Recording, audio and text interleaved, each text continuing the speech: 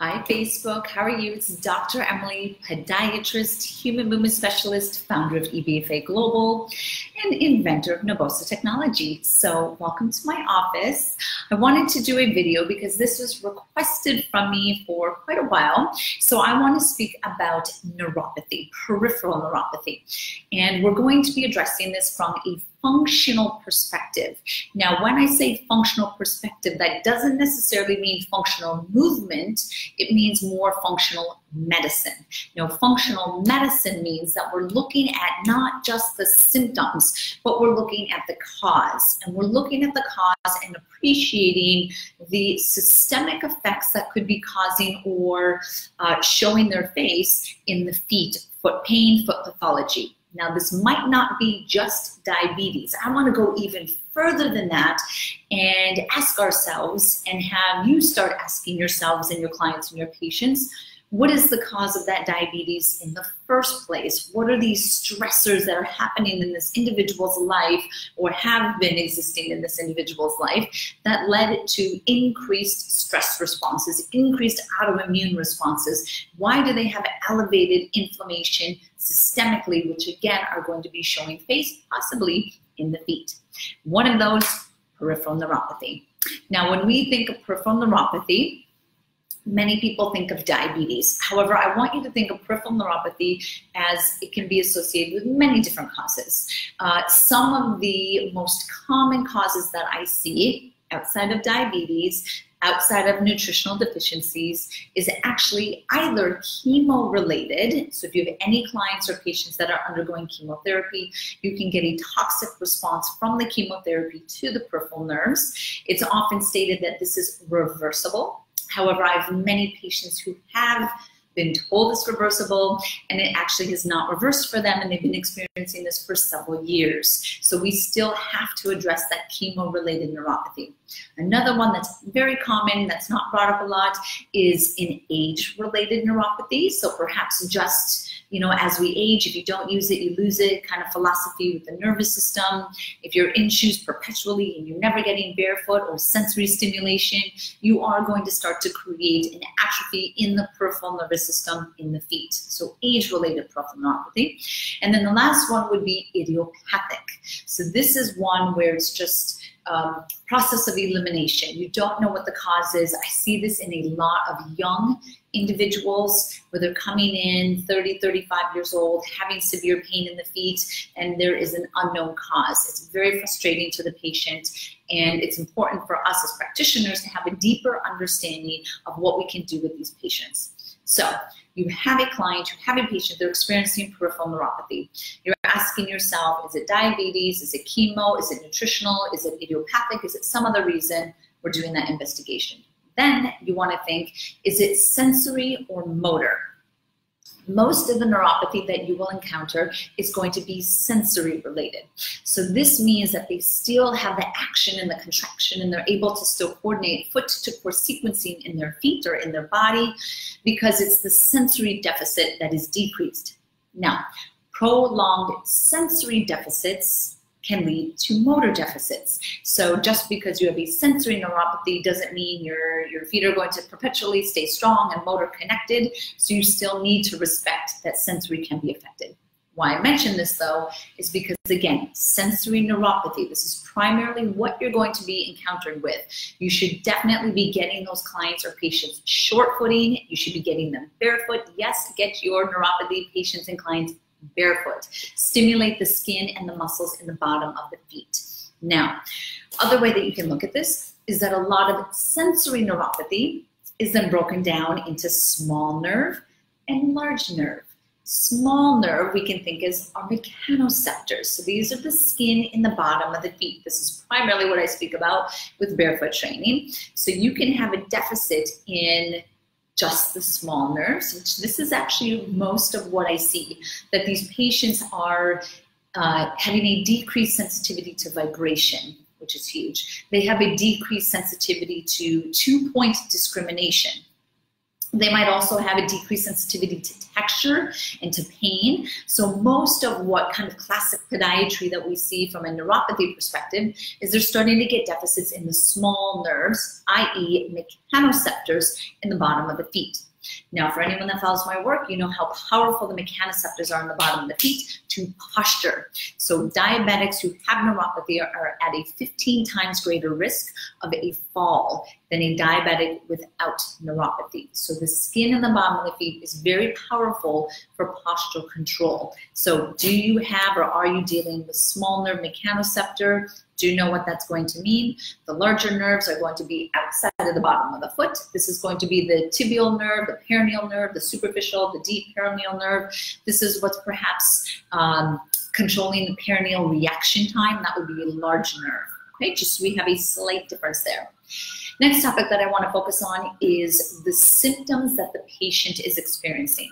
So there's two ways that you can classify these two groups. Is that patient client is either experiencing a positive symptom or they're experiencing negative symptoms. Now, positive symptoms are where it's turned up. So it's pain, it's like electric shooting, it's crawly feeling, it's a zing, it's burning, radiating, whatever words you would describe from kind of like pain description, hot, all of those are positive symptoms, okay? Now the opposite, negative symptoms, is numbness. So you're void of a symptom, really. So when we look at the recommendations for these patients, when I look at them, particularly as a clinician, and perhaps that patient is told to go on a certain medication, most of the medications that are out there for neuropathies, diabetes, chemo-related, idiopathic, doesn't matter the type of neuropathy, nerve pain in general, it is going to be blocking the positive symptom. So if I have a patient with the burning and the radiating and the burning and just, this pain is just constantly stimulating them, the medications such as gabapentin, Lyrica, some antidepressants are often used as well. Those are designed to block the pain signal of a positive symptom. If a patient who has neuropathy and does not have any positive symptoms, they only have negative symptoms, which is numbness, that patient should not be on a medication such as Lyrica, gabapentin, or any of the antidepressants. Because again, their efficacy or their mechanism of action is to block the positive symptom. Okay? It's the negative ones that really I focus on, or that you can focus on as a health and movement specialist, because you're seeking other alternative options. So with the negative, you're looking at how can I actually stimulate the nerves and perhaps increase nerve growth factors so that I can actually repair and regenerate nerve. That's what I approach with these negative symptom patients. Now, before we go into those real quick, oftentimes you want to then think, what is the cause of this patient's neuropathy? Is it inflammatory? Is it stress related? Is it something systemic? Is it that nutritional deficiency? So you really want to think of the cause. Why I want to emphasize inflammation is because their nerve symptoms are never going to decrease unless you address the inflammation that is around that neural sheath. That may be through the relationship with the medical practitioner. Can you do, class 4 lasers? Dr. Pierce highly speaks about this a lot. Decreasing the inflammation, perisheath of that nerve is very important. If you do not decrease that inflammation, you're never going to really fully decrease the symptoms of that neuropathy. So if we're looking at the alternative options outside of medication for neuropathy, these are vitamins. These vitamins are targeted at increasing nerve growth factor. These vitamins are targeted towards decreasing inflammation systemically. These vitamins are targeted toward addressing what causes the neuropathy in the first place. If you have a diabetic who has uncontrolled elevated glucose and they have an advanced rate of glycation and free radical formation, and then that's creating AGEs that target the nerve, and then it's toxic, and then we kind of get this oxidative stress level, then you're going to be looking at vitamins that block the glycation process. An example of that would be L-lysine. L-lysine blocks the glycation process. Benfotiamine, which is an activated form of vitamin B1, blocks the glycation process that creates free radicals that is toxic to nerves. So perhaps you want to include those. If you know that this is primarily an inflammatory-driven peripheral neuropathy, then you want to look at upping that client or patient's systemic anti-inflammatory vitamins. Is that turmeric? Is it chlorophyll? Is it omegas? Is it bromelain? What are you going to be doing from a systemic inflammatory perspective? I'm always on the side of going much more natural versus prescribing and having constant influx of non-steroidal anti-inflammatories or steroids. I do not want to knock out this patient's immune system. Now, next thing that we would look at is the vitamins that increase nerve growth factor. The big ones here, big ones, is folate, but I'm going to give you a specific one, L-methylfolate. So when your body methylates vitamins, it is essentially activating them. So you want to make sure that you're taking the active form of folic acid.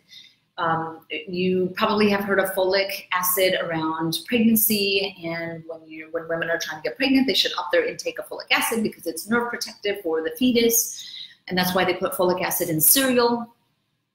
However, a lot of people do not have the precursor to actually activate that folic acid. So when you're looking at folate that you want to start taking for yourself, for your clients, for patients, you want to make sure that it is methylated, L-methylfolate.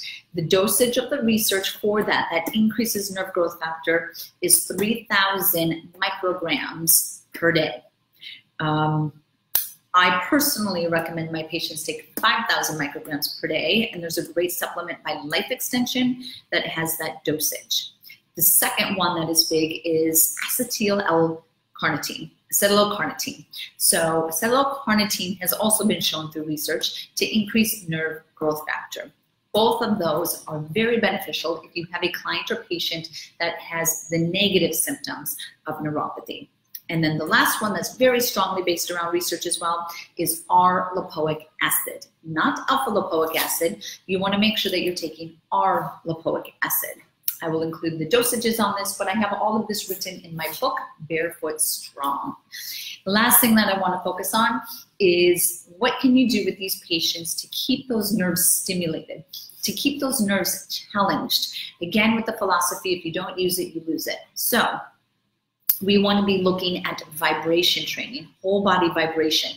That's going to help keep those nerves, the mechanoreceptors in the bottom of the feet, stimulated.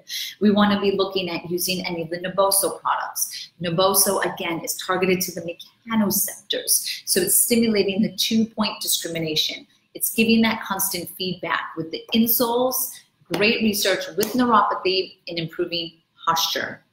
And then the last one is barefoot stimulation and foot activation. So short foot exercise for these patients, for these clients, to keep them connected to their feet.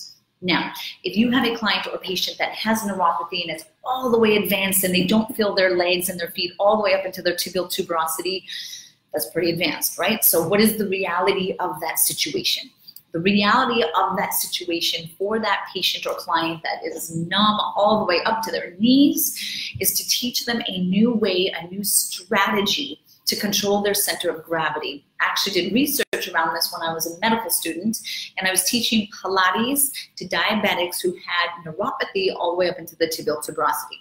So teaching them and showing them that if they use the proprioceptive input from thoracolumbar fascia and the connection and the awareness into their pelvic floor and their TVA, can that give them enhanced postural control to decrease their fall risk?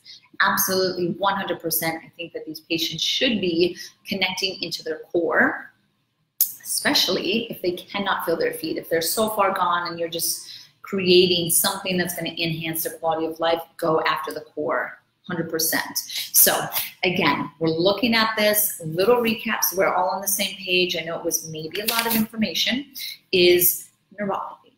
When you're looking at the neuropathy, please try not to just address the symptom. Work with your team and your allied professionals to look at why they got it in the first place. If it is a chemo-related, obviously now we're on the side end that you would be thinking of, well, how did they get the cancer? Is there a stressor within their body, within their lifestyle, that is really what increased their risk to cancer? Same thing for autoimmune diseases. Same thing for allergies. Same thing for anything idiopathic. Why is the body attacking itself?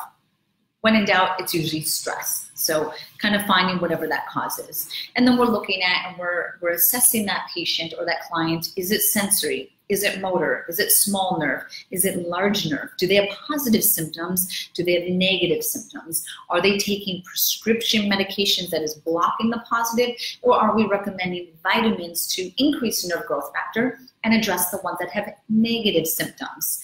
Are we looking to increase nerve growth factor while decreasing inflammation and while decreasing oxidative stress?